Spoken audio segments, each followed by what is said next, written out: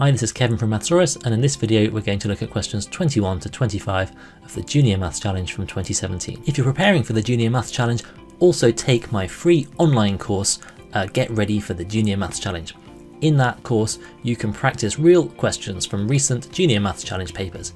Every question has a video hint as well as a full video solution, and there are no ads or distractions like there are here on YouTube.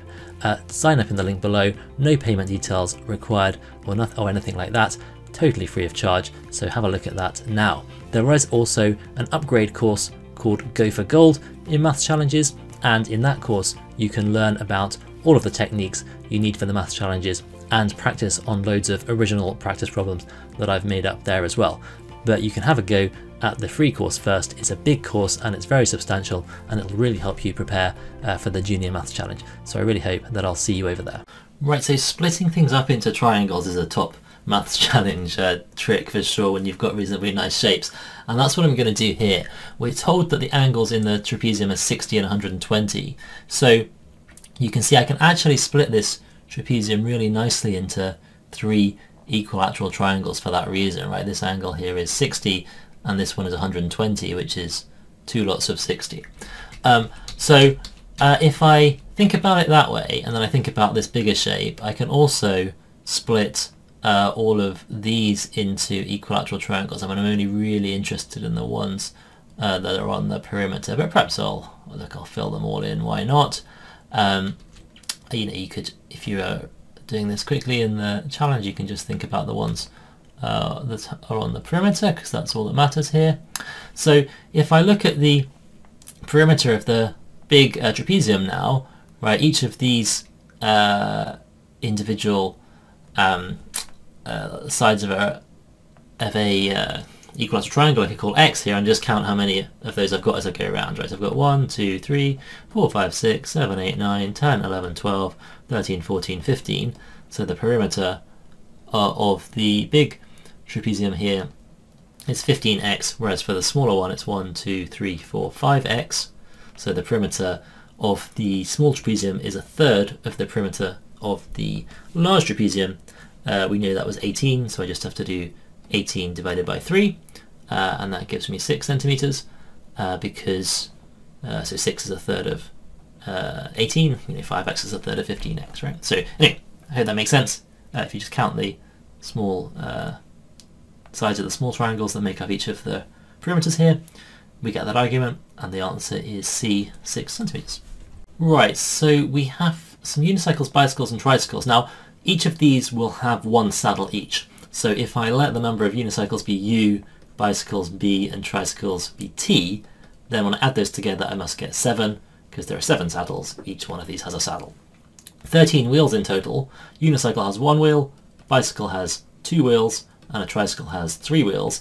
So if I do number of unicycles plus 2 times the number of bicycles plus 3 times the number of tricycles, that gives me the number of wheels, and that must be 13. And we also need the number of bicycles to be bigger than the number of tricycles. So I'm going to do this by just trial and error now, because there's not going to be that many possibilities. Right? U plus 2B plus 3T is 13. Right, for T, okay, T is going to be smaller than B, so I'm going to start with smallest values of T.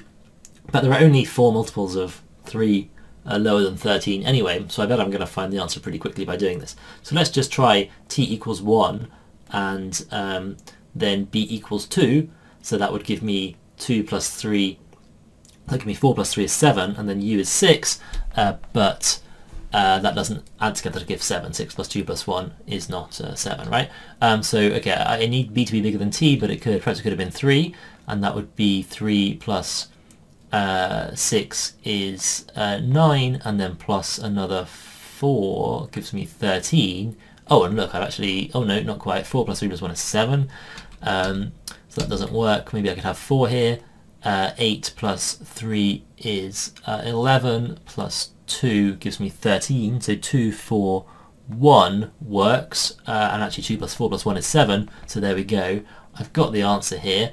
There would be how many unicycles? So the answer is B, 2. Now you might say, well, hang on, aren't there any other possibilities? If I was giving a really good mathematical answer to this problem, yes, I'd have to go through and I'd want to check that I can't make this work in any other way either. Maybe I'd start trying 2 tricycles you know, and 3 tricycles, and just keep going until I've exhausted all possibilities. But it's a math challenge question. There can only be one answer, so this must be it, and I can stop there. And like, actually, you might say I was lucky here, I got the answer so quickly, but I did follow some good instincts and do it in a very sensible order, right? Looking through multiples of 3 because there are fewer multiples of 3 than anything else, starting with small values of t because I know the numbers that the value of b has to be bigger than t, right? So my search was efficient and it was guided by the problem.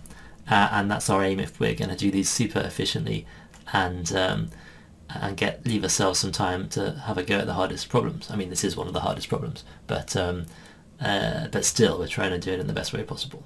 So which numbers get more than 1 mark here? Well, it's got to be something that's both a multiple of, either a multiple of 3 and a multiple of 5, or a multiple of 5 and a multiple of 7, or a multiple of 3 and a multiple of 7, or possibly a multiple of all of them. Right, so if something that's a multiple of 3 and a multiple of 5 is a multiple of 15. Okay, so multiples of 15 get 2 marks. Multiples of 3 times 7, which is 21, get 2 marks. And multiples of 35, which is 5 times 7, get 2 marks as well. So we can just write these down quickly, I think, here. 15, 30, 45, 60, 75, 90, 105, 120, 135, and 150 all get 2 marks there. 21, 42, 63, 84, 105, 126, and 147 will all have 2 marks, and 35, 70, 105, and 140 will also all have 2 marks. And I've just got to be careful that I don't overcount these, because 3 times 5 times 7 is 105, and that's going to be in all 3 of these lists here, right? So I don't want to count it twice, so 3 times, I just want to count it once. So I'm just going to count these up then. That's 1, 2, 3, 4, 5, 6, 7, 8, 9, 10, 11, 12, 13, 14, 15, 16, 17, 18, 19, and the answer is E, 19. So this is probably the hardest question in this paper to actually explain, because you have to sort of visualize what happens when you cut through a cube, right? So, you know, the idea here is that I've got something sort of roughly cubical here, and, you know, can I, so this one doesn't have a base, but, you know, can I cut through the cube and get this shape? And you can sort of see that, you know, if I just cut a wedge off the corner here, you can imagine sort of getting a triangle, you know, a triangle when I take that plane cut through. So you have to just think about, are there other ways of cutting through that give you each of these shapes? I guess I can get a narrower triangle by doing something similar. And actually all of these are possible, and if you visualize them, they look something like this. So you can cut off that corner.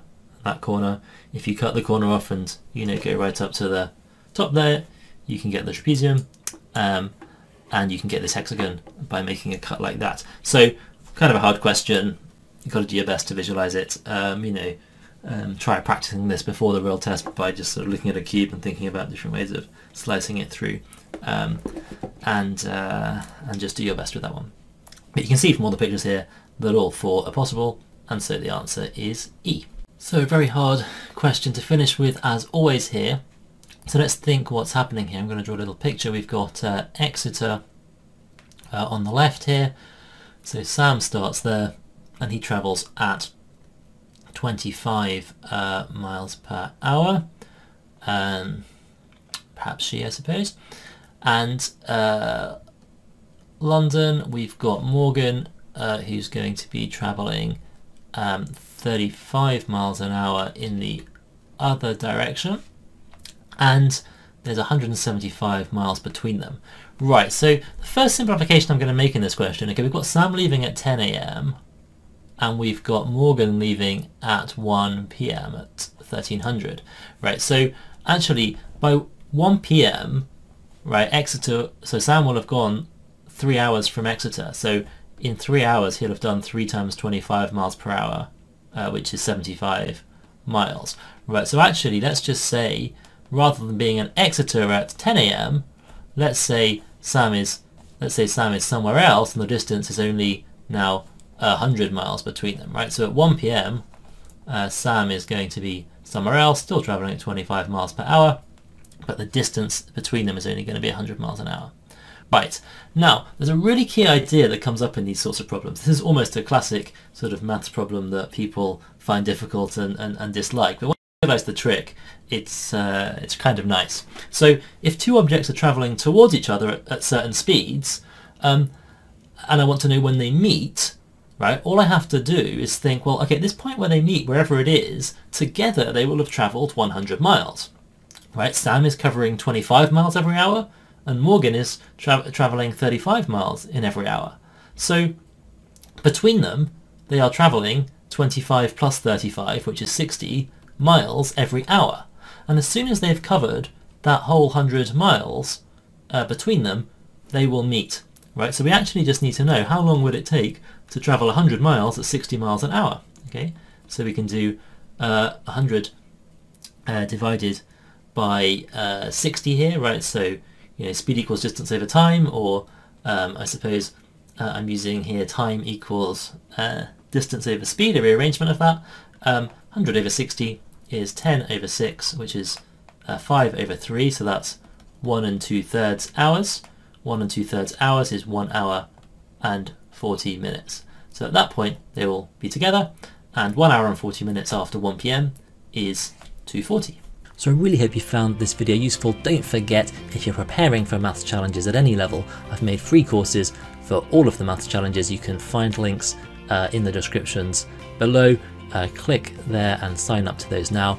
No payment details required, nothing like that, so you can sign up totally free of charge. There are some upgraded courses as well with some extra content. If you really want to master the challenges, you can sign up for those as well, but there's loads over there for free. So I really hope that I will see you over there soon.